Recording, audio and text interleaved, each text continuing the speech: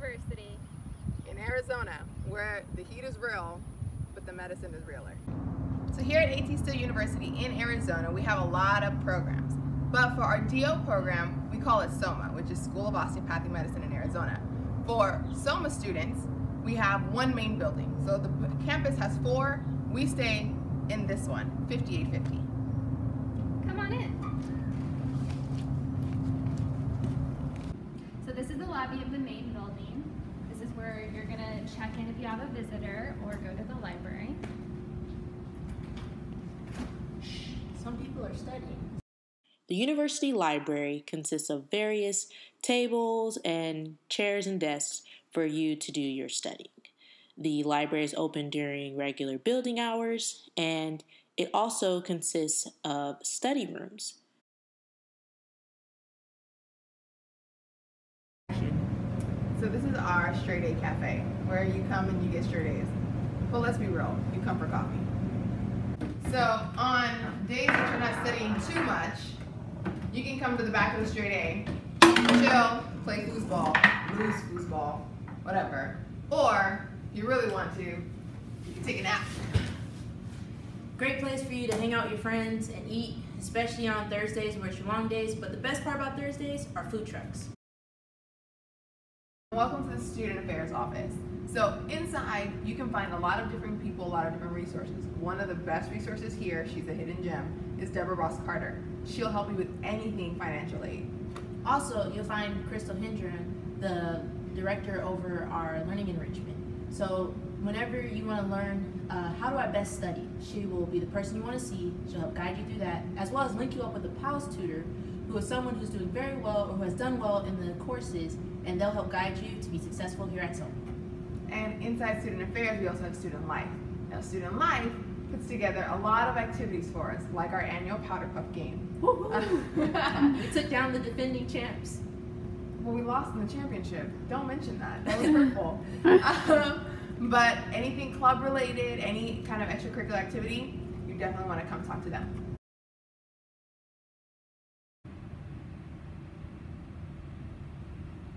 Welcome to VAL. It's the virtual anatomy lab.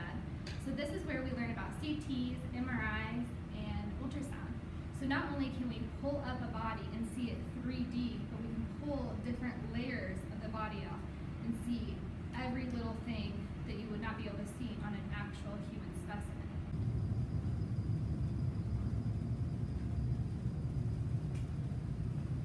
So come on up to the Cadaver lab. So come on into the Cadaver lab. So this is the Cadaver lab, aka wet lab. So you would spend typically about 2 hours on Mondays and Fridays in the wet lab.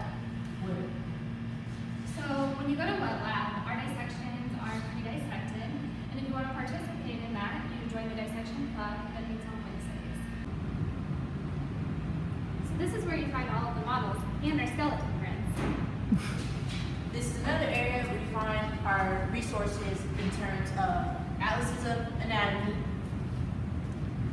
Grant's Atlas of Anatomy, as well as all of these different binders that correlate to the models, so that way when you're studying them, you know which part goes with what. No matter how long you're here, making it to SOMA's 3rd floor will forever get you out of breath. But one of the best things about being in SOMA is that we have a refrigerator. And that's where we put all of our lunches and dinners, because let's be honest, we pretty much live here. So welcome to our OMM lab. This is where we learn OMM. We are a DO school, so we do learn how to do medicine with our hands, which we call osteopathic manipulative medicine. So this is where we learn, essentially in a room full of tables. So you have, in a typical day, you're gonna have one student be a patient and the other student be a practitioner. And when you start the year off, you're gonna start things off with little things, kind of like kneading and stretching, which feels really, really, really good, and you're pretty much guaranteed to take a nap, which these tables are pretty much meant for, let's be honest. Sleep is very important in med school.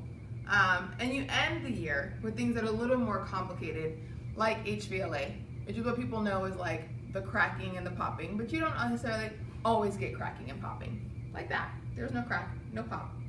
So The cool thing about this room, outside of being able to take a nap and what we do here for class, is that after class we do have O&M club, and that's where we learn a lot more practical techniques from the professors that may not be able to be taught in class. So things that you do for an ear infection for a kid, or when your sinuses are all gunky. So that's what O&M lab is for. So this is Cougar. In Cougar, you have most of your lectures, and this is where you'll do orientation and meet for your interview. So at SOMA, we are a 1-3 program, which is very unique to our curriculum. We spend the first year here all together, and then 2nd through 4th year, you will spend in your specific CHC. Now your CHC stands for Community Health Center, and you'll start 2nd year rotations right there in the Community Health Center assigned to you, which range from DC to Hawaii. You may now begin your clinical encounter. Rebecca? Yes. Hi Rebecca, my name is Kayla Gonzalez. I'm a first-year osteopathic medical student. Would you prefer that I call you Rebecca or Ms. Fryer? Rebecca's great, thank you. Thanks. So Ms. Fryer, what brings you in today? I just wanted to show you guys our patient encounter rooms and where we also do small group. So once a week, you will meet with a patient and you will practice the exams that you learn, and they're timed and video recorded. So that when we move to our CHCs next year, we know exactly what to do when we see our first patient. On Fridays, we meet right here as a small group of 6 to 10 students and 1 professor, and then we get walked through these things we call small group. They're case presentations based over the course material that we are currently learning. So it's where we pretty much integrate everything that we've learned, all your biochem, your physio, your clinical presentations, all these things, and we get presented with a case. And we work through the case as a group and with the professor like it was being presented to us in the clinic itself. Because let's be honest, that's what being a doctor is, right? So we go through a couple cases, and then we work through them, and we do have some test material that's based on these things, but the most important thing, it helps you pretty much integrate everything that you've learned into real life. So this is the Y, and every student on campus here at SOMA has free access to utilize the equipment at the YMCA. So you can come in after a day of studying all day, or even after an exam, and get access to the full basketball court where you can compete in basketball games as well as play volleyball. What, do you even lift, bro? I do.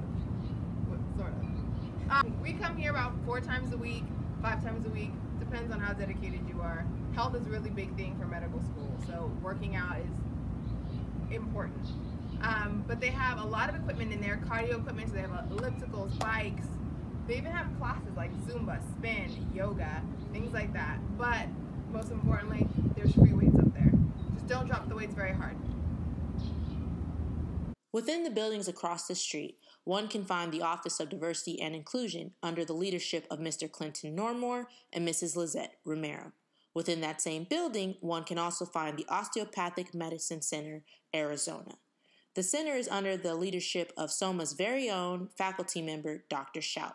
SOMA first-year students get the unique opportunity to shadow physicians in the clinic so that they may see how to apply the osteopathic manipulative medicine skills that they learn in their OPP course.